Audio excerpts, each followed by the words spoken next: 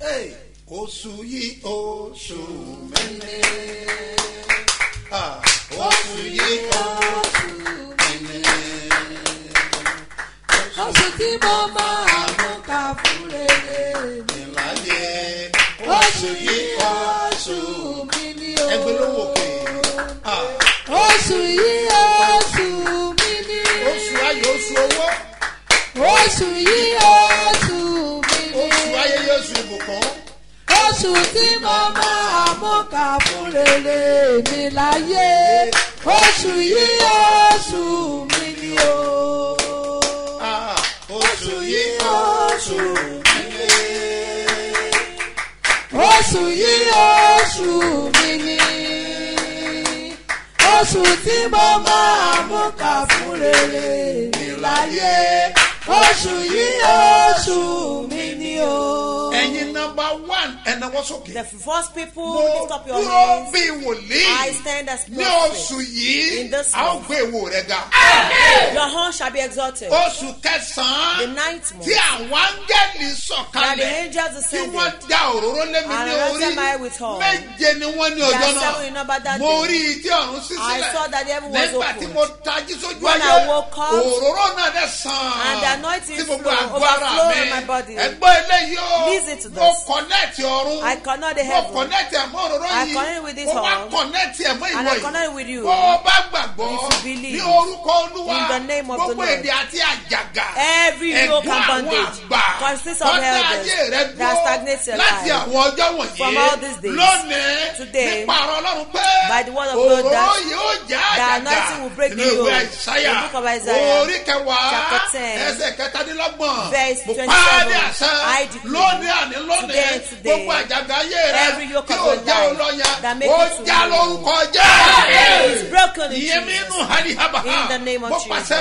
I ní decree. orúkọ Jésù In the name of ẹni tó Jesus. dá ayé àti The one that ọ̀run created the heaven. àmín I say, ní oṣù yìí in this ó month, máa rẹ́rìn ayọ̀ you will laugh joyfully. ọlọ́run á pa ọ́ lẹ́rìn ayọ̀ God will make you laugh. oṣù á máa celebrate You'll be ìwọ celebrated ìwà this gba month. bísà Amen. ó mà tí ń retí tipẹ́tipẹ́ But be expecting oṣù very, yìí ló very máa fine. gba bísà Amen. yẹn Receive your in visa the this name of month. Jesus Amen. lórúkọ olúwa In the name of mo the sọ Lord. fún ọ pé I declare to you iṣẹ́ that tó kọ̀ tó rí yẹn what will oṣù the yìí job ló you máa rí get, iṣẹ́ you will get good gidi job ìwé this month. ìgbélú ẹ̀ Your yẹn green permit, oṣù yìí ló máa gbà you will receive it this ọkọ ẹ̀ tó month. gbé pamọ́ Your fún husband that been ọ kept from lọ́pàdé ẹ̀ you. lóṣù Amen. yìí oṣù kásán rẹ̀ o This is the ninth month. gbogbo ẹ̀yin abiyamọ All for ẹ̀sàfẹ́ parents, amen. lórúkọ In the name Jésù of lórí Jesus. ọmọ rẹ Over ó your máa ní ayọ̀ children. ńlá You have a great choice. ẹ̀yin wo lẹ́ ń wojú You are those lápamọ́ trusting God of fruits ẹjọ́ of the ìtẹ́wọ́ womb. síwájú You stretch tí your n hands bá ti sọ forward. gbólóhùn If jáde I say this ọwọ́ word, tó tẹ́síwájú the hand yẹn you stretch, wà wá gbélé inú you rẹ not play your líga mọ̀dà ha In the name of gbogbo ẹ̀yin Jesus. tẹ́ ń wojú All lápamọ́ of you trusting God of fruits of the lórúkọ womb. Jésù In the name bí of ìbejì Jesus. bí ìbẹ́ta Like twins or bí triplets. ìbẹ́rin Like lórúkọ Olúwa godlets. ó In the yá name of gbà the á Lord. in Receive the it. name of Jesus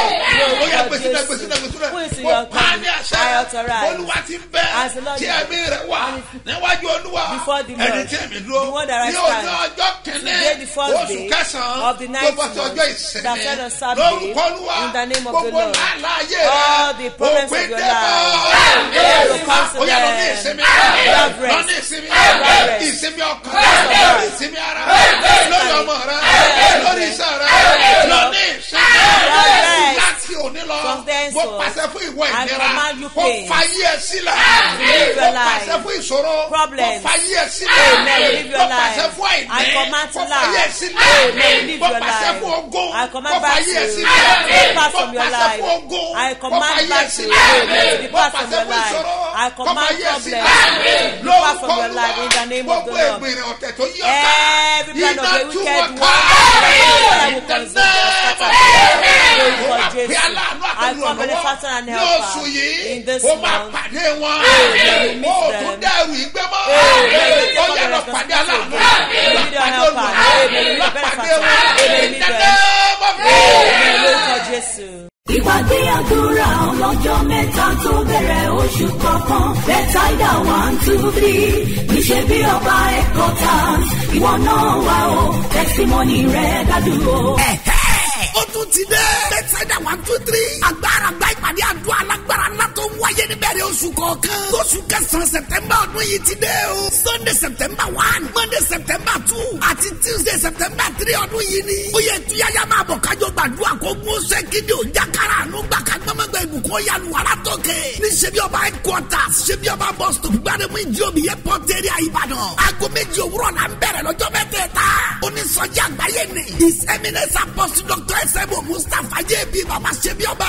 Àtọ̀pọ̀lọpọ̀ àwọn olórin ẹ̀mí ló máa wà ń bẹ̀. September oṣù kẹsàn-án gbọ́dọ̀ sin wá sówó sọ́mọ àlàáfíà àkúbálẹ̀ ọ̀rọ̀. Ìwọ gángan rẹ̀ rí kan o. Tó bá wá síbi ìpàdé àdúrà yìí. Bẹ́sẹ̀dá 1, 2, 3. Òróró tó dàrí Babasebioba lórí. Ó máa mú ẹlú àlùyọ lóṣù kẹsàn-án lórúkọ Jésù àmín o.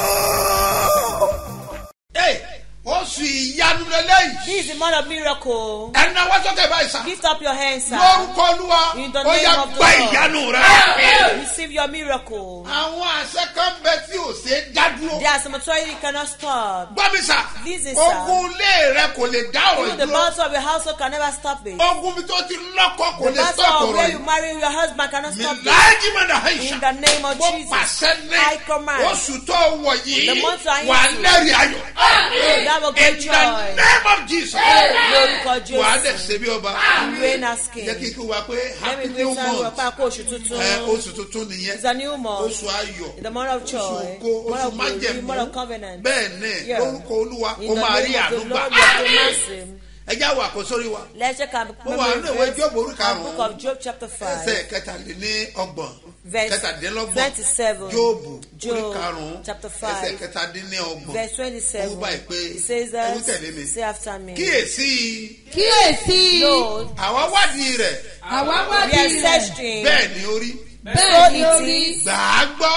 gbà á gbọ́. Kí o Believe sì mọ̀ him pé and Kí o know sì mọ̀ that fún pé èrè ara rẹ ni. it's for fún thy èrè ara rẹ good. ni. Nígbà kejì. The second time. Kíyèsí Lord, Kíyèsí. àwa ti wádìí rẹ̀. we are àwa ti searched wádìí him. rẹ̀. Bẹ́ẹ̀ ni ó rí. So Bẹ́ẹ̀ ni ó it rí. is. Gbà á gbọ́ kí o sì mọ̀ pé Believe Gbà á gbọ́ kí o him and sì know mọ̀ that pé fún èrè ara rẹ ni. fún èrè it's ara for rẹ thy ni. good. Ẹja kàpọ̀. Let it 1, together. 2, go. Kíyèsí. Àwa àwa ti ti wádìí wádìí rẹ̀. rẹ̀.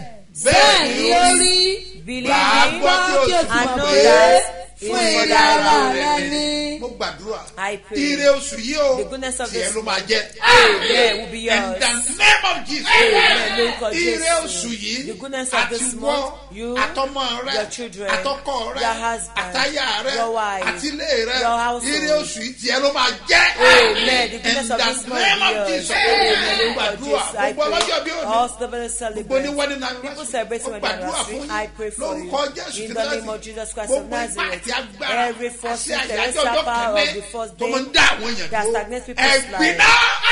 Consume with fire. Ìgbéyàwó rẹ̀ kó ní èrè ńlá. Your marriage will have a good Ayé rẹ̀ kó ní èrè ńlá. Ó yá lọ ṣàṣeyọrí. Láti òní lọ. From today Òun ní rògbò ìdádúró mọ́. principality of Wọ́n ní delay lè again dìde ẹ̀ will not mọ́. be In delayed. the name of Jesus. Lórúkọ Jésù. Happy birthday Ẹ kú ayọ̀jọ́ and ìbí. happy wedding Ẹ sì kú anniversary. ayọ̀gbéyàwó. Lórúkọ In Jésù. the name of O máa rí Jesus. àánú gbà. Dr. Mason. Mo ní wàá rí àánú gbà. Amen. Now, Dr. sẹ́mi Mason. pé oṣù kẹsàn-án lélẹ́yìn. That is the ninth month. Oṣù yẹn jẹ́ oṣù tó lágbára. It's a powerful month. Gbogbo ẹ̀yìn ọkùnrin. All men. Ẹ mọ̀ pé eegun mẹ́sàn-án ní bẹ ní ha ọkùnrin. You know the men have 9 ribs. So gbogbo ọkùnrin pátá. All Make sure men. pé Make sure àjọ bẹ̀rẹ̀ àwẹ̀ we start the àti fasting àdúrà and yìí. prayer. Aago méjìlá náà la By máa 12 noon we parí. just be So ọjọ́ the kìíní fasting. títí The ọjọ́ first day to the kẹsàn-án ninth day. la fi gba àdúrà. We will pray the Now prayer. mẹ́sàn-án jẹ́ n tó ní Now agbára. is something that is very Mẹ́sàn-án jẹ́ n significant. tó ní ipa. Now is something that is very Àwọn gbọ́ ilé powerful. ìsà. Listen to the Ṣé sound. wá ní nǹkan tó jẹ́ mẹ́sàn-án yìí? You know the word we Bó call ṣe ní 9. ògo tó. That is so glorious. Bẹ́ẹ̀ náà lógun máa ń wà bẹ́ẹ̀. That's how there is battle Alábàjọ tó bearing. ló wá pàṣẹ No pé wonder the Lord commanded ká us. ṣe ìtàbí òróró. We should do anointing. Ká ṣe ìkíní, The ìkejì, first Sunday, ìkẹta, second, ìkẹrin, third, first, ìkarùn-ún, fifth, ìkẹfà àti sixth, ìkeje and seventh. ní ọjọ́ Sunday. On Sundays. Náà àti bẹ̀rẹ̀. You're just see me. Èkejì lélẹ́yìí. We've started. It will be the Bẹ́ẹ̀ second ẹgbọ́n mi word. sà. Listen Tó o to bá me, wà ní sir. Gàndò. If you are in Get Igando, ready. get Gbogbo prepared. branches wa tó wà lẹ́kọ̀ọ́ All our pátápátá branches in tó wà Lagos, káàkiri in àgbáyé, all over the títí dé world, Abuja, to Abuja, títí dé Suleja, to Suleja, títí dé Minna, to Minna, Kaduna, Yanyan, Dutse, bẹ́ẹ̀ni ẹ yeah. pàdé bẹ́ẹ̀ ẹ gbọ́dọ̀ Go and meet them. gba You must òróró go there yìí to ní receive the àgbàsórí oil on títí your dé head London. till Mo ti London. bless òróró yẹn I bless fún all the anointing everybody oil fún òun gbogbo láti ènìyàn. gbàdúrà That's tó how bá we wà pray. ní Ìlọrin If I'm in tó bá Ilorin, wà ní Iléṣà you are in Iléṣà. bẹ́ẹ̀ ni àbọ̀ wà Yes, lóṣogbo you are in Òṣogbo. ẹ gbọ́dọ̀ ṣe kí ni o You must do lọ gba what? àdúrà You must pray àti àwẹ̀ and fast. bẹ́ẹ̀ sì ni Yes. kò dẹ̀ gba òru yẹn sí And receive the àtàrí oil, rẹ the oil on your gbẹ́mísà head. Listen. ní àyájọ́ ọjọ́ kẹ́ni In the first day, lórúkọ Jésù in the name ọ̀nà of rẹ̀ là Jesus. lórúkọ Jésù. Your way will prosper us in àyájọ́ Jesus. yìí This day ọjà yàtọ̀ is different. ìdí tó gbọ́dọ̀ gbàdúrà nìyí That's the reason why you must bí oṣù pray. kẹsàn-án ṣe jẹ́ As oṣù the ire ninth month is a goodness oṣù tá a month, da òróró lẹ́mi ní the orí one that was anointed on my bẹ́ẹ̀ head ni mo fẹ́ kó before. kíyèsí I want kankan to notice something. ìwé Kúrónìkà The book of Chronicles. Chronicles Chronicles. orí First kẹtàdínlọ́gbọ̀n Chronicles. ẹsẹ̀ kejìlá Chapter Kúrónìkà 17. First orí Chronicles. kẹtàdínlọ́gbọ̀n Chapter ẹsẹ̀ kejìlá 27. gbólóǹkà wà Verse bẹ́ẹ̀ 12. kí ló There's a wí. word there. olórí ogun kẹsàn-án fún oṣù kẹsàn-án. olórí ogun kẹsàn-án The head of fún battle oṣù for wọlé the ninth oṣù month. kò kẹsàn-án. sí oṣù kan There is tí no ò ní month olórí ogun that tiẹ̀ does not have the word Ọlọ́run of jẹ́ the olórí ogun God have appointed bẹ́ẹ̀ sì ni them. àwọn ará ilé rẹ̀ And the people of àwọn your pàápàá ní household, olórí ogun they have their own so captain. mi ìfẹ́ kó máa take kan for I don't granted want to take you kò sí things kẹ́kẹ́ for wọ́n máa ń kà sí granted. ti There is ẹlòmíì nothing kéèkà you nǹkan sí just be taking bá a things ṣe ń for kígbe ànáyẹ́tì granted. kò As I was seeking for a ní òróró anointing, kéde some people wọ́n will ń lo òróró not. kẹ́mẹ́sì They say they are selling anointing and they can òróró nìyẹn That's mo ń sọ all. nípa I am talking about the fire in the anointing iná tún bẹ nínú torí òróró. iná tí ń bẹ ní òróró yẹn The fire in ló the máa anointing ṣiṣẹ́ is the one that yẹn ló works. máa jẹ́ kí yẹn wà That's the one that connects gbọ́dọ̀ us sá so pọ̀. mi nàrí bàá In the name of olórí Jesus. ogun ayé The ẹ̀ captain of kí your àwọn life. ọjọ́ mẹ́sàn-án tó Shall be parí before the end of night lórúkọ go Jésù fasting in ó the máa name kọjá of lọ. Jesus. They will die. àdúrà ni It's prayer. àdúrà ni àṣẹ ni prayer, it's authority, agbára ni it's power. èèyàn ò gbọ́dọ̀ máa wọ nǹkan akẹ́wò tẹ́bẹ́lú. One will not just take things with levity hands. Don't just take things with mo levity ní hands. àwọn ọ̀pọ̀lọpọ̀ I have a lot àpẹẹrẹ of tí mo ti fojú kan examples so of àwẹ̀ yìí ṣe experiences. pàtàkì This fasting is very Jeremiah important. 36 Jeremiah, ní verse 9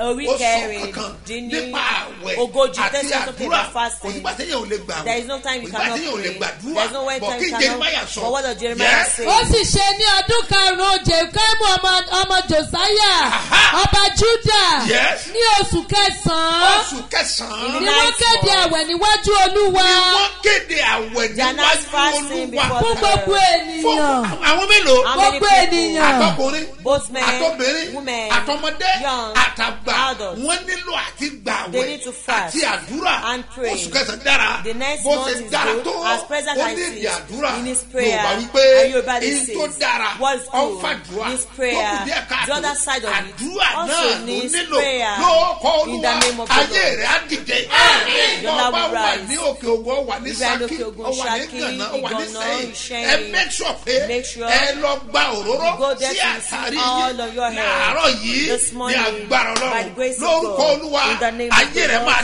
dìde Your love tó will o bá wà rise. lẹ́kọ̀ọ́ Even Lagos, make sure pé make o sure lọ gba òróró rẹ you go sórí to receive your àti oil on àwọn your new head branch wa and our new ẹ o branches. ẹ lọ síbẹ̀ Go there láti gba òróró to sí receive the oil àtàrí rẹ on your ní head. Ìbàfò In Ìbàfò, Màgádà Onímọ̀lé Màgádà ní Onímọ̀lé, ilé bàbá òkìkí ilé bàbá ó òkìkí. bá chọ́ọ̀chì wa ń You bẹ̀ need a branch ló wá there. síbẹ̀ láti àṣẹ program Because there's so far láìpẹ́ program, yìí very program soon. wa ń bẹ̀ náà There's program there láàárọ̀ also. ìlágbára Ọlọ́run This morning by the ní grace of Ifọ̀ God. At Ifọ̀. permanent site wa lè máa Our lọ permanent site, that's where we bẹ́ẹ̀ni go to. ọmọ àgọ́ bus stop Ọmọ Àgọ́ bus stop. Ayélára estate Ayélára estate. off Olú of Ifọ̀ Off Palace Olú of Ifọ̀ Palace. ìbẹ̀lẹ̀ ti That pàdé is where you meet. láàárọ̀ yìí This ó máa morning, ní agbára it will be tó o powerful. bá wà ní area Igodo Ìgàndò Heavy make sure Road. kó o ti tètè torí Make bá sure you aago go very mẹ́jọ early because by àbọ̀ ní 8:30 máa ṣòro a.m. I will share the ọ̀fẹ́ benefit. ó ń sáré padà bọ̀ I will come ní ìlú back Ìbàdàn to Ìbàdàn lábẹ́ network under the yẹn network. káì ìmọ̀rí gàdá In the name of àṣetẹ́nu méjàdé Authority release in my agbára mouth. tó dá ọ The dúró force delay in òfin your dé bá life. Oh, the end will come to them. ní January In January, ní February, March April, May June, July, August tó parí lánàá that him ní yesterday. ìmọ̀gùn tó ń bá ẹ bọ̀ I don't know the battle you are ní journeying with. ìdẹ̀mọ̀gùn tó ti And bá I don't know bọ̀ the láti battle you have been bẹ̀rẹ̀ journeying from the but beginning of your òpin life. gbọ́dọ̀ dé bá End wọn must come to ní them. inú oṣù In this kẹsàn-án ninth yìí month, ìwé Mark the book of ní Mark, orí kẹẹ̀ẹ́dógún chapter 15, ẹsẹ̀ kẹtàléníọgbọ̀n àti ìkẹrìnlélọ́gbọ̀n 32, Mark chapter 15 Mark chapter 15, 33 33, and 34 and 34, ó sọ ọ̀rọ̀ he kan says something. mo fẹ́ kó o mọ̀ wípé I want to know o that gbọ́dọ̀ mọ̀ wípé you must know oṣù that kẹsàn-án yìí this ninth ogun month, ayé rẹ the battle ó máa of your wá sí life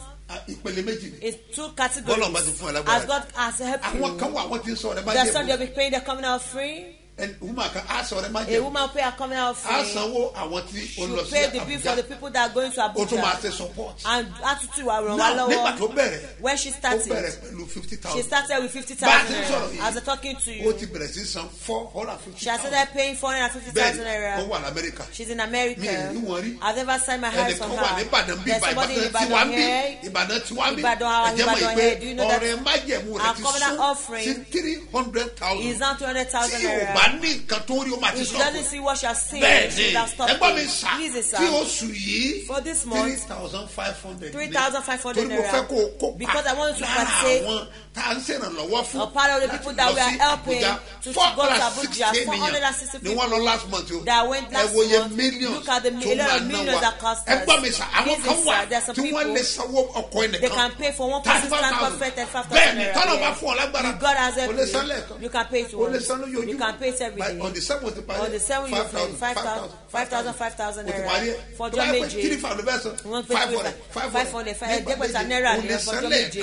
You can pay it once. It's God that no matter pada. They say somebody will be barren, and God said no. You give that to children. Let that confess it herself in the testimony.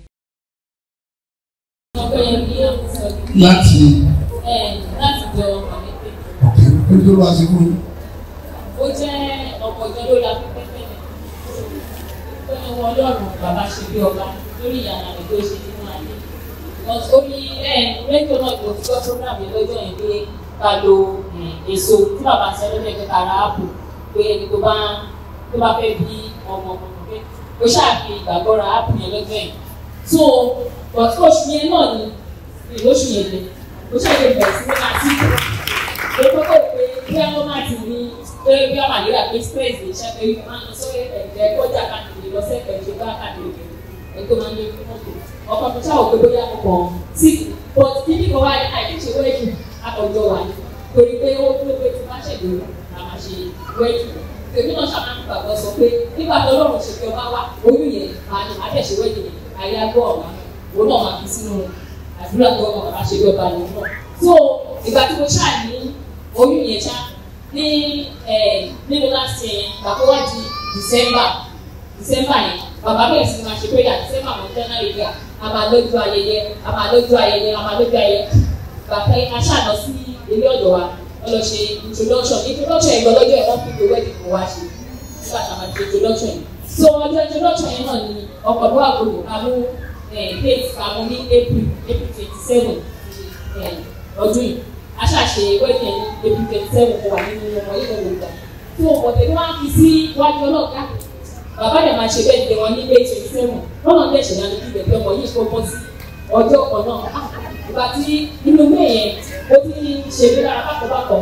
So ọjọ́ 27 yẹn gbogbo ó ti bá bí ọmọ yìí but ibi ọsùn tí wọ́n lò ní lẹ́bí bíbá yìí ló ṣáà ṣe yọba ọmọ yẹn tí mú mi gan. So wọ́n ní láti tún pé padà lọ sí Sóńgó ìgbà kábí bẹ́ẹ̀ wọ́n ṣàyà wọ́n máa ṣe CS fún ọ̀gá onílẹ̀ òróró dání wọ́n máa lọ sí rúfà pẹ̀lú omi yẹn àfi ṣe pé àánú fàgbà àti òróró tí bàbá máa ń fún wa gbogbo dání ìgbà tí wọ́n wà nílé bọ́rọ̀ mo ṣàgbàgbà Ọlọ́run ṣe bí ọba ẹ̀yà bí amòjú ọ̀rọ̀ bẹ́ẹ̀ sọ káyọ̀ wá ṣe láti ìfẹ́ kí wọ́n ta inú mi kọ́kọ́.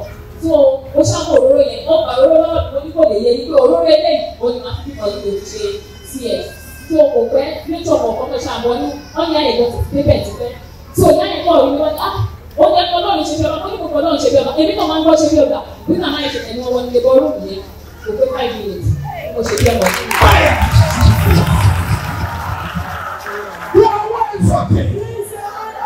Àṣẹ ìrọ̀rùn kan wọnú ayé. Ó súre fún ọ. Àdúrà ọkùnrin á dìde. Ọmọ rẹ̀ á yè. Gbogbo yẹn jáde.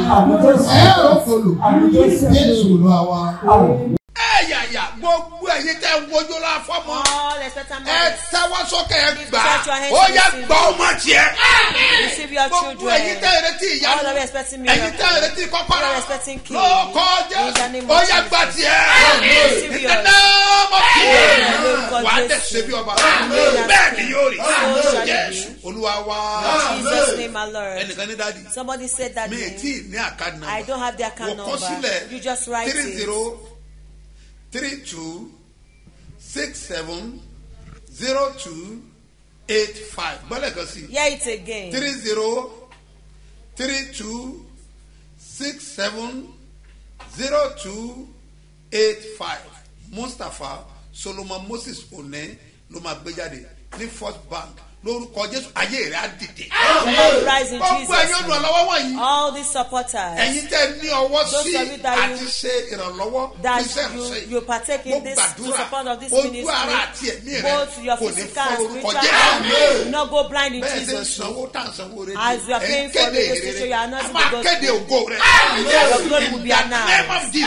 Lórúkọ Jésù. Reign as King. In Jesus' name, my Lord. Lógo Bàbá. Dákun bá mi sílẹ̀ Kójú má tì mí lọ́dọ̀ rẹ̀ ò fàdédé mi lórí. Mo gbé ọwọ́ mi sókè. I lift up my hands. Mo wá sọ tẹ́lẹ̀. And I prophesy. Gbogbo àpẹẹrẹ ìgbàgbọ́ wọ̀nyí. All this is symbol of faith. Ó máa ṣiṣẹ́ ìyanu. You work miraculously. Ọjọ́ àdìwá. Today ọjọ́ kìíní oṣù kẹsàn-án. In the name of Jesus. In the name of Jesus. In the name of Jesus. If there is any forces of celestial power that come from your throne, I behave. In the name of Jesus. Every bad need that they used to draw your goodness behind that take contribution from God. The Lord will cut it off. You not owe debt again. This will be profitable for your life. You can now be wealthy. The God of mercy will for you. You have to testimony of your money. You have to testimony over your children. You have to testimony over your children. You have to testimony over your children. You have to testimony over your job and reign as king. That's sickness will catch fire. In Jesus' name, my Lord. Face somebody. I said that I am next to testify. Ìpàdé àdúrà ọlọ́jọ́ mẹ́ta tó bẹ̀rẹ̀ oṣù kọ̀ọ̀kan bẹ́tàìdà 1, 2, 3 níṣẹ́ bí ọba headquarters ìwọ náà wà ó tẹ́símọ́nì rẹ̀ dádúró. Ó tún ti dé. Bẹ́tàìdà 1, 2, 3. Agbára gba ìpàdé àdúrà alágbára ńlá tó ń wáyé níbẹ̀rẹ̀ oṣù kọ̀ọ̀kan. Oṣù kẹsàn-án September ọdún yìí ti dé o. Sunday September 1, Monday September 2 àti Tuesday September 3 ọdún yìí ni. Ó yẹ tuyaya máa bọ̀ kájọ gbàdúrà kó gún ṣe kíni ò jákàrà àánú gbà ká gbọ́mọgbà ìbùkún yanu alátọ́kẹ́. Ní ṣebí ọba headquarters ṣebí ọba bus stop gbàdémù ìjọbi airport area Ìbàdàn. Aago 2 òwúrọ̀ la ń bẹ̀rẹ̀ lọ́jọ́ mẹ́tẹ̀ẹ̀ta. Onísọjí àgbáyé ni. His Eminence Apostle Dr. S.M.O. Mustapha J.B. Babasebioba. Àtọ̀pọ̀lọpọ̀ àwọn olórin ẹ̀mí ló máa wà ńbẹ̀. September oṣù kẹsàn-án gbọ́dọ̀ sí wa sówó sọ́mọ àlàáfíà àkúbálẹ̀ ọ̀rọ̀. Ìwọ gángan rẹ̀ rí kan o. Tó bá wá síbi ìpàdé àdúrà yìí. Bẹ́sẹ̀dá 1, 2, 3. Òróró tó dàrí Babasebioba lórí. Ó máa mú ẹlú àlùyọ lóṣù kẹsàn-án lórúkọ Jésù àmín o.